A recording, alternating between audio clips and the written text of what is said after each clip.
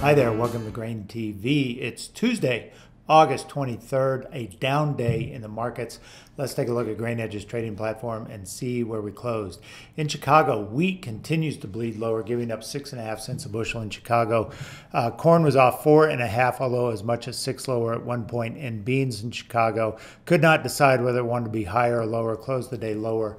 3.5 lower. News today continues to center around the results from Pro Farmers Crop Tour. This is day 2. We'll talk about the results from day 1 and day 2 combined. But overall, today's numbers are looking at conditions in Nebraska and conditions in Indiana. Indiana looking very good according to Pro Farmer Tour results early this morning.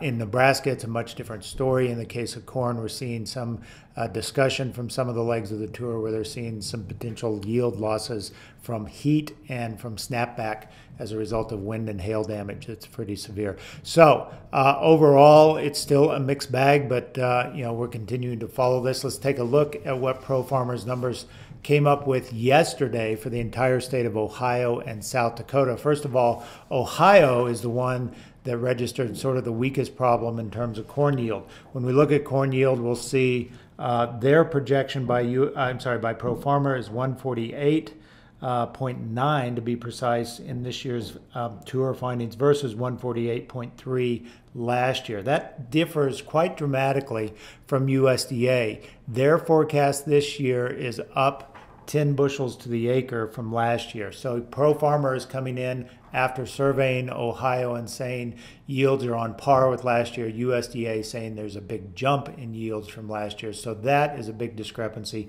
When we look at the rest of these numbers, Nebraska, which is only tentative at this stage, only the east central part of the state reporting so far, but they're showing less yield potential than last year, but we'll need to see what tonight's numbers show. USDA is looking for a modest uptick in yields there. Other states, Indiana and South Dakota, coming in higher than expected or higher than last year by Pro Farmer as well as USDA. Now, looking at soybeans, here we have really only Ohio standing out.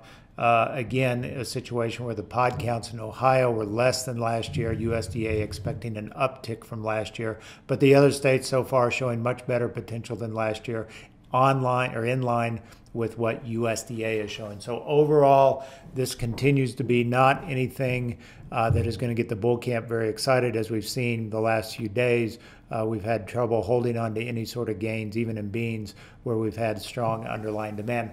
Let's switch gears and take a look at the corn chart. Corn has been in sort of a slow uptick over the last few weeks since USDA's crop report, but today and yesterday in particular started this selling, and we find ourselves slipping out of the highs in that 343 range on Dees corn and starting to inch down below that. And I guess, producers I know are starting to get nervous if they haven't been nervous for some time. We know a lot of producers are sitting on old crop corn, good yields coming down the pipe in terms of harvest this fall. So what does the potential look like when we have record corn yield years? And unfortunately, it doesn't look very promising, as we go forward into the rest of, into harvest and even post-harvest. If you look at the last 3 record yield years, these are 2014, 2009, and 2004. And what you can see, these are marked out in different colors here, 2004 being the most deferred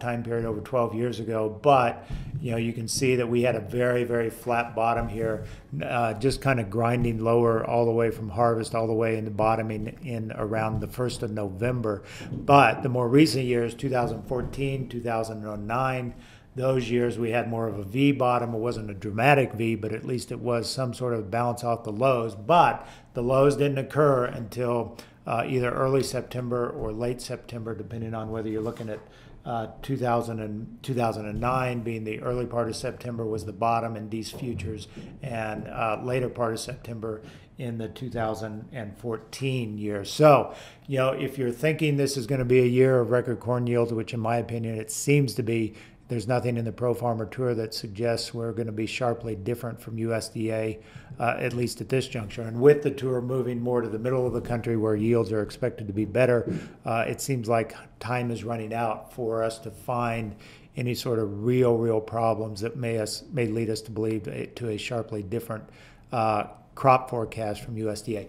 With that in mind, you know, the lows may still be yet to come. We've talked about that 318 mark. We tested it briefly on the crop report day in September futures. We may have to go below that, especially with all the storage problems we're likely going to have come harvest time. So, you know, if that's a concern to you, you may need to be looking at some protection. Some people have crop insurance to utilize. Some people may want to play some some strategies with options on those. If you have any questions about how to manage this price risk, by all means, give us a call at 877-472-4607, or as always, visit us online at grainhedge.com to learn how you can take advantage of our marketing services. As a GrainHedge trading client, you'll get our technical alerts email first thing every trading day.